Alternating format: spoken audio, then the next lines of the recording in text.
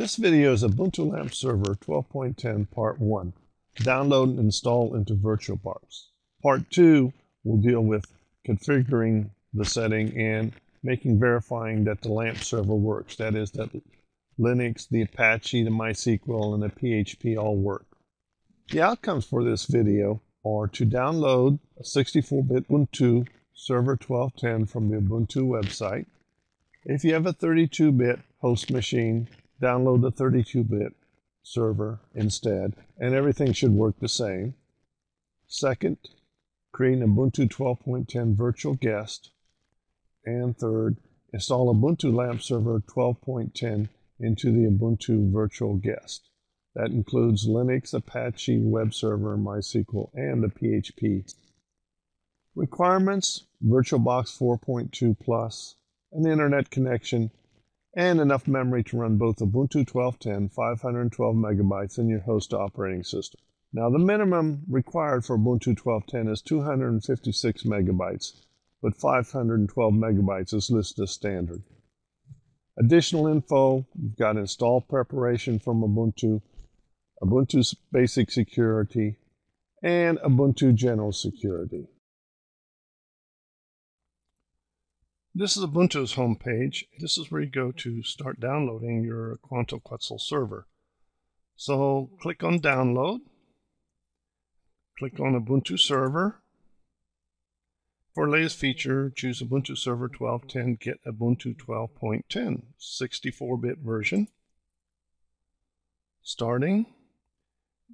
Save the file, but you have to keep track of where you save it because you're going to use it when you install Ubuntu. Click OK. In this case, it goes in the mic download. It's Ubuntu 12.10 server AMD 64 ISO. And click on Save. If you have a 32-bit computer, you probably will need to download a 32-bit Ubuntu server version.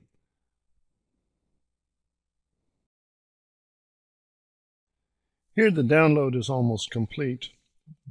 One item here that you may want to take a look at is take a look at the components available that will work with Ubuntu.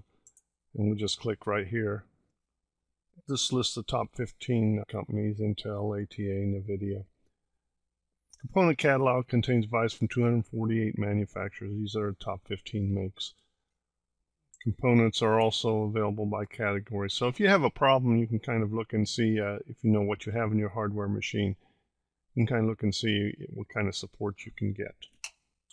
So that's the server down. Next up is setting up a virtual machine for the server. In this section, I'm going to configure a guest operating system for a Quetzal 64-bit server in VirtualBox. A 32-bit server is basically the same. So we're going to click on New. I'm going to give it a name. In this case, I'll just call it Quetzal SRV for Quetzal server. Operating system, we're going to put in Linux and then Ubuntu. Click Next.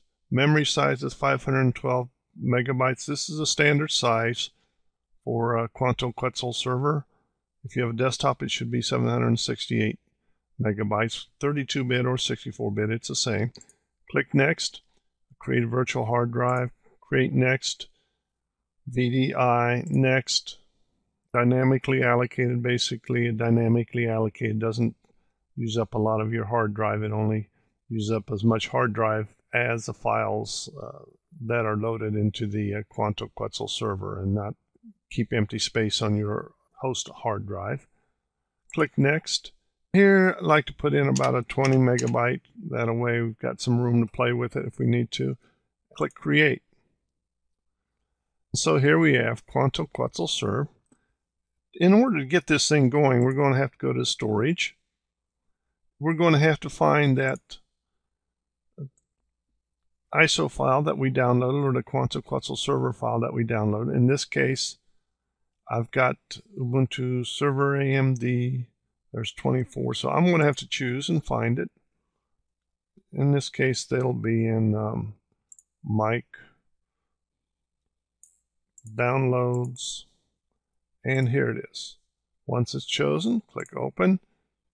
That's what's required there. Click OK. Also, because this is a server on your network setting, if you want other computers to talk to this machine, set this to bridge adapter instead of NAT. Just let it pick this automatically, which is I've got a number of different NIC settings on the machine. So click OK. Now I'm ready to go ahead and start installing. That'll happen in the next section. To begin the installation of Ubuntu 12.10 server into Quetzal's SRV, simply right-click and click on Start. Up will pop your VirtualBox virtual machine manager here. And you've got a choice of languages. In this case, I will pick English. Now you have a choice, different types of installs or test of memory or a boot from first hard disk. Basically, you see a mouse there, but that really doesn't work. You have to use the arrow key to go up and down. Click on Install Ubuntu Server. One item, if you take a look up here and it says the base memory is 512 megabytes. If you want this install to go faster, my suggestion is give it 1024 or 2048 or some big amount of memory, and the install will go faster than with 512. But in this case, I'm showing you that 512 will work. It's a standard. Supposedly it will work with only 256 megabytes of memory, but my understanding is that install will go even slower than 512.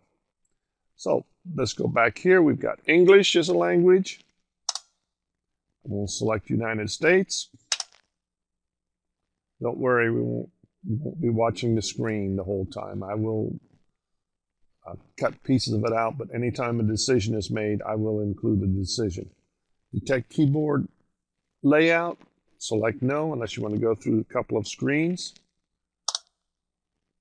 And again, configure the keyboard, English US. Configure the keyboard again, English US.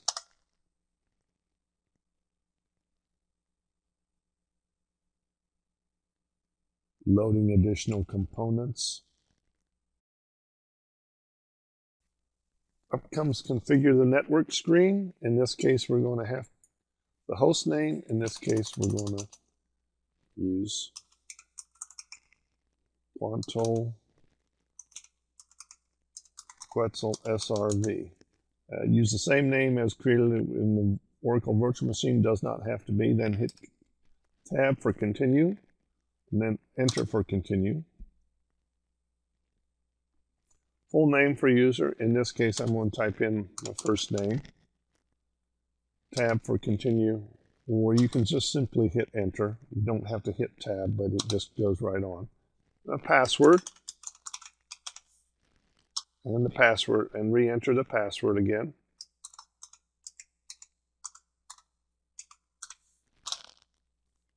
Encrypt your home directory. My choice will be no.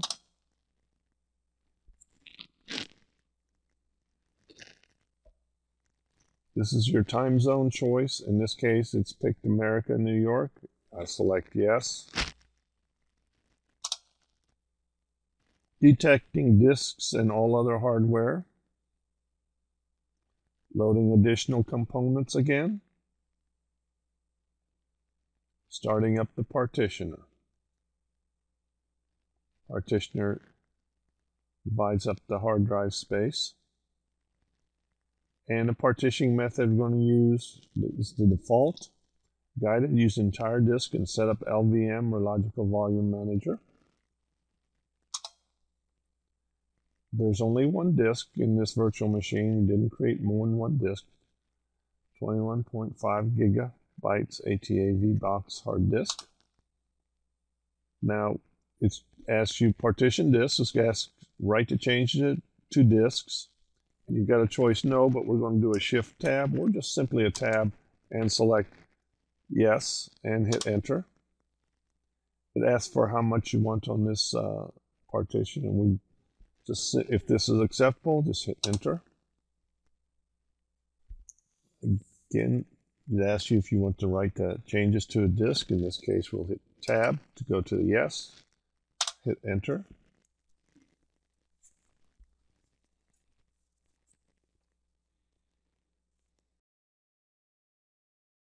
Configure the package manager. Here it asks for HTTP proxy information. In this case, there is none, so I'll simply go on to it. Enter and continue.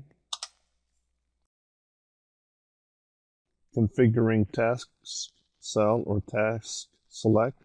In this case, I'm going to choose install security updates automatically. You can pick no automatic updates. A managed system with landscape is a system where you pay a monthly fee to Ubuntu to help manage your server. That's for if you really need some strong security. Make your choice and click. Software selection. In this case, we choose which software we want to install with the server. Since this is going to be a LAMP server, of course, we're going to choose Linux, Apache, MySQL, and PHP. Use the spacebar to make a choice. In this case, I'm going to choose Open SSH Server, down arrow, LAMP Server, and then Tab to continue. You can make your own choices for what kind of server you want, but this is how you set up a LAMP server. And the install will happen automatically. After the install, we'll verify that everything is working and solve any problems that might occur. Configuring MySQL Server 5.5. You're asked for a password. Of course, you want to put in a password. You may not want to, but depending. In this case, I put in a password, hit Enter for continue, and then put in the password again and continue again.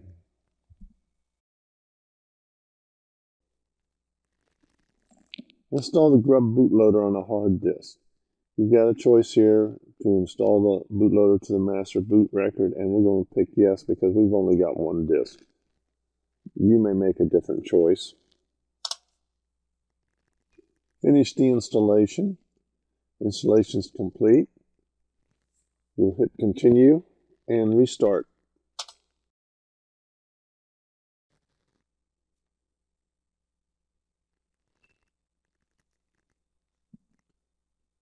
Ubuntu Quetzal server is restarting.